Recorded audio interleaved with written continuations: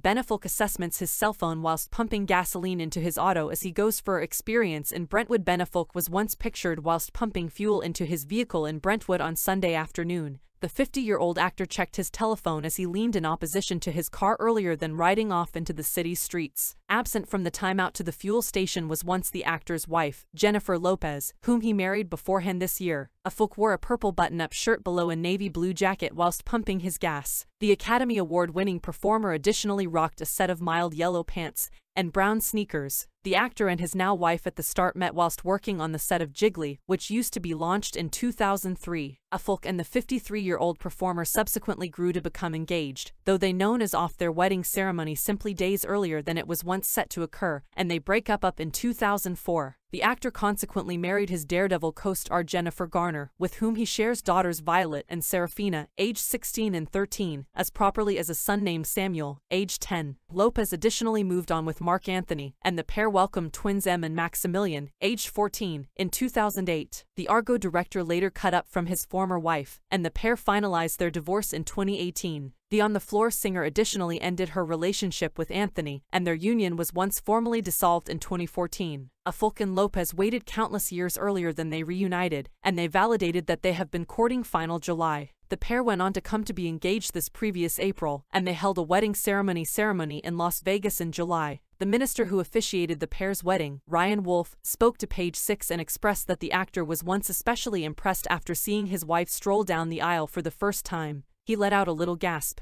"You may want to inform he used to be simply in the moment," he recalled. Wolf went on to specific that the pair and their youngsters had been all mainly moved via the ceremony.